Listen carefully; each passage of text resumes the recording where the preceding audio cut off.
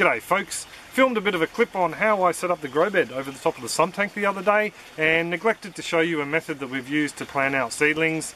Bianca asked me why I didn't use that method when she was having a look at the clip as I was editing it, so she sent me down here to film this one.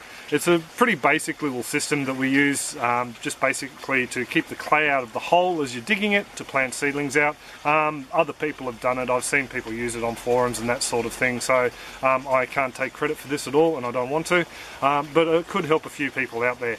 I'm not too sure whether it would work with scoria or volcanic rock or the larger 20mm or 3/4 inch rock as well. I'm not too sure how it would go with that. I would think it would work fine for pea gravel. Pea gravel seems to be a little bit more fluid in its motion, like the round clay ball. So anyway, I'll stop chatting and I'll get up there and give you a bit of a look at what I'm talking about.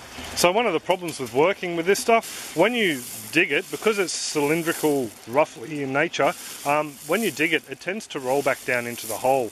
It's not so bad with shallow rooted plants like this, but when you're starting to talk like the bigger ones like these net pots and these other small net pots down over here where you need a slightly larger hole, it can pose a bit of a problem. So what I've been doing is, I put it down and forgot where I put it.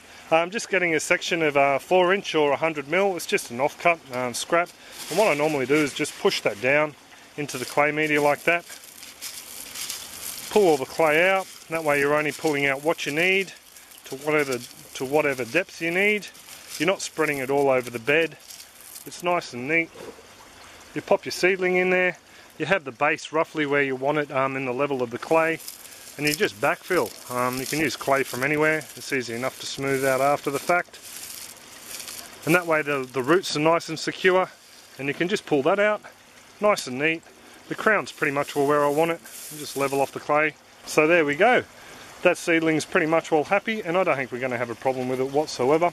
Just quickly, if you're unlike me and don't have, you know, bits of stormwater pipe laying around, you can use old pot plants as well. Just, you know, make sure you give them a bit of a wash, unlike this demonstration model.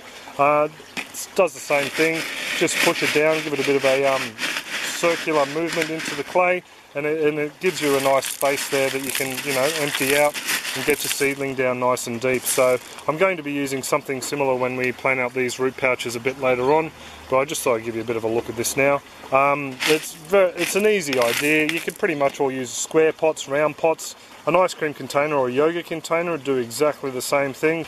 So this method also works with the net pots that we use. They're small enough to fit in here. Just dig out the clay. I've popped one of the celery just in a net pot. Just sit him in there. Oh, it needs to go out a little bit further. Just sit him in there. Whoops. Pull away the side, the clay falls in around it, and away you go. You're pretty much all planted. Most people will probably laugh at that and think it's a bit silly, but when you're planting a whole grow bed out, say you're planting 30 or 40 plants, something like this does make it a lot easier.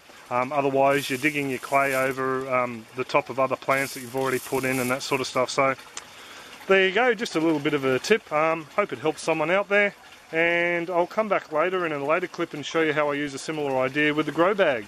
So there you go folks, any comments, questions or suggestions, pop them in the comments section below and I shall get back to you. Other than that, hope you all have an absolutely fantastic one, and I'll catch you next clip. Cheers folks!